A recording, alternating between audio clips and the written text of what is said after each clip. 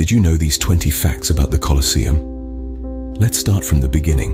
The construction of the Colosseum, or the Flavian Amphitheater as it's also known, began under Emperor Vespasian in the year AD 72. This colossal structure, crafted from concrete and sand, was completed under Vespasian's successor and heir Titus in AD 80.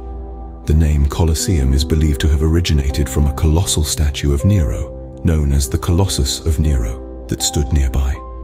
Interestingly, despite the statue's eventual disappearance, the name Colosseum stuck, forever branding this iconic amphitheater. The alternate name, the Flavian Amphitheater, is derived from the Flavian dynasty of emperors, under whose reign the amphitheater was built. This architectural marvel has stood the test of time, becoming a symbol of ancient Rome's grandeur. Now that we know its origins, let's delve into the inaugural games that marked its grand opening. The Colosseum didn't just open, it was inaugurated with a spectacle. Indeed, the introduction to this architectural marvel was nothing short of grand. Picture this: gladiatorial contests, animal fights, and theatrical performances unfolding over a span of 100 days.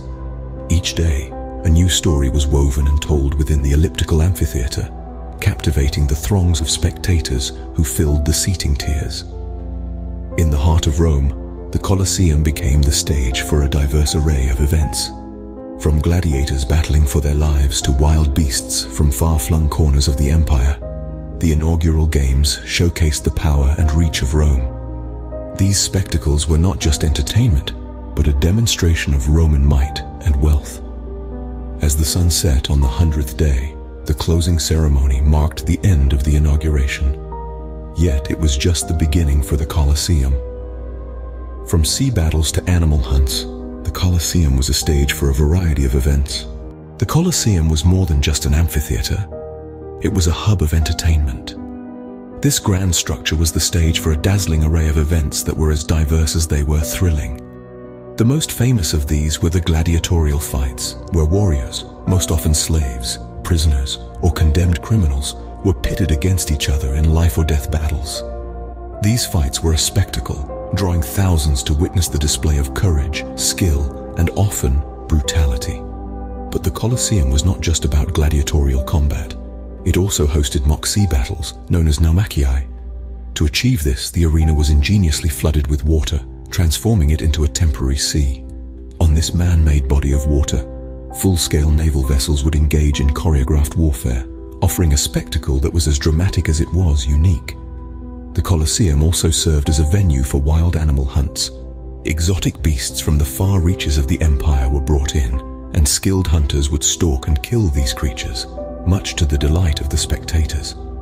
These hunts underscored Rome's dominion over nature, just as the gladiatorial combats underscored its dominion over men. Executions too were held in the Colosseum, often staged as reenactments of myths and historical events. These were grim reminders of the power of the state, and they served both as entertainment and as a deterrent for potential troublemakers. But how was all this possible? The answer lies beneath the arena floor, in the hypogeum. This complex network of tunnels and chambers was where animals, gladiators, and props were kept before the shows. With an intricate system of lifts and trapdoors, they could be brought into the arena at the right moment, adding an element of surprise to the spectacles. The Colosseum's design was a testament to Roman engineering and architectural prowess. Its ability to host such a diverse array of events and to do so with such spectacle and efficiency is a testament to the ingenuity and ambition of its creators. The Colosseum wasn't just big, it was brilliantly designed. This architectural marvel boasted a complex system of arches, columns, and levels. Each arch and column not only added to the aesthetic appeal, but also served a functional purpose, supporting the massive structure. The ingenuity of the design was such that even with the weight of tens of thousands of spectators, the amphitheater stood firm. The materials used in its construction were equally impressive. The outer wall was made of travertine stone, a type of limestone known for its durability and strength. On the inside, the Romans opted for brick and concrete, materials that were both sturdy and relatively easy to work with. The arena floor, where all the action took place, was covered in sand, a practical choice given the often bloody nature of the spectacles it hosted. But the Colosseum's history isn't just about glory. It also faced destruction and reuse. From the grandeur of the Roman Empire to the ruin and back, the Colosseum has seen it all. Once a symbol of the might and glory of the Roman Empire, this architectural marvel has also tasted the bitterness of decay. Earthquakes shook its foundations, damaging parts of the structure, and over the centuries, its stones were pillaged, repurposed for other construction projects across Rome. A monument that once hosted thousands of spectators for grand spectacles was reduced to a skeletal reminder of what once was. Yet, even in this state of ruin, the Colosseum has always been more than a pile of ancient stones. It has been a silent witness to history, its walls resonating with tales of the past. One such tale is the myth of Christian martyrdom within the Colosseum. While it's a popular belief that Christians were systematically martyred here, there's no concrete historical evidence to support this. Most likely, such events occurred in other Roman arenas. Despite the ravages of time and human intervention, the Colosseum refused to fade into oblivion. Over the years, concerted restoration efforts have been undertaken to stabilize and preserve this iconic structure. These efforts have breathed new life into the Colosseum, ensuring that it continues to stand as a proud symbol of Rome's rich history. In recognition of its historical and cultural significance, the Colosseum, along with other historic sites in Rome, has been listed as a UNESCO World Heritage Site.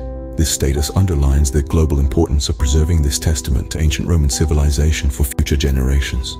Today, the Colosseum stands not just as a relic of the past, but as a living part of Rome's cultural life. It continues to be a central character in the city's narrative, drawing millions of visitors each year who come to marvel at its grandeur, learn about its history, and perhaps, for a moment, imagine the roars of the crowd echoing through time.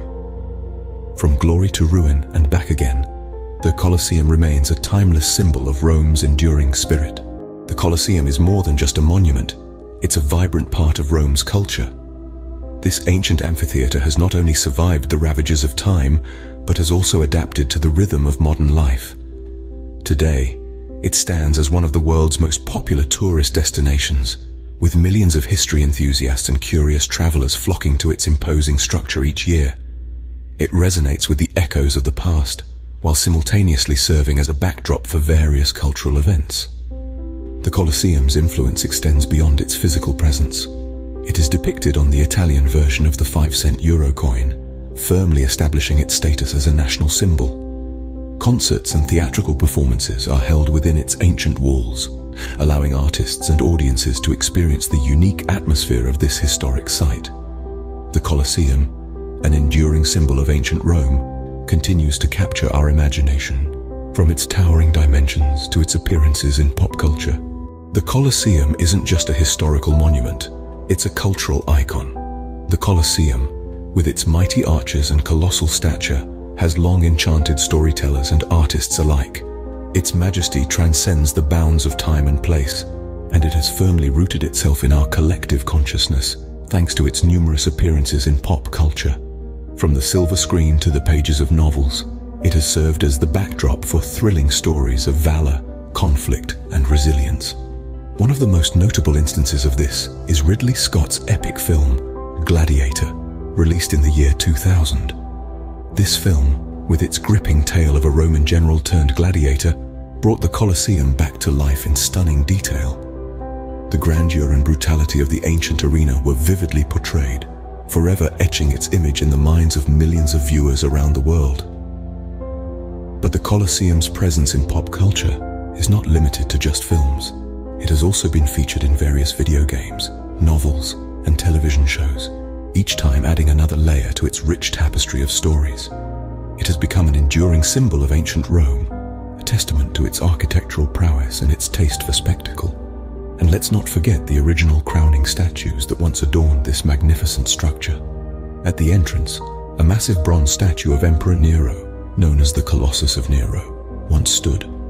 This statue, which lent its name to the Colosseum, was later replaced with a statue of the sun god, Sol. These statues, though no longer present, contribute to the Colosseum's rich history and its iconic status in pop culture.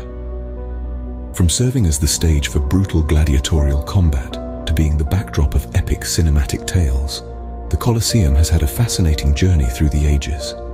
Its cultural impact is as immense as its physical structure, and its influence continues to endure. From its origins to its modern-day status, the Colosseum stands as a testament to the grandeur, ingenuity, and endurance of the Roman Empire.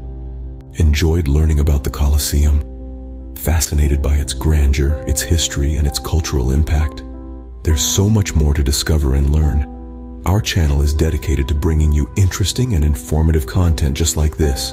So why wait? Hit the subscribe button and join our community of knowledge seekers. And don't forget to click on the notification bell. By doing so, you'll be the first to know when we upload new videos.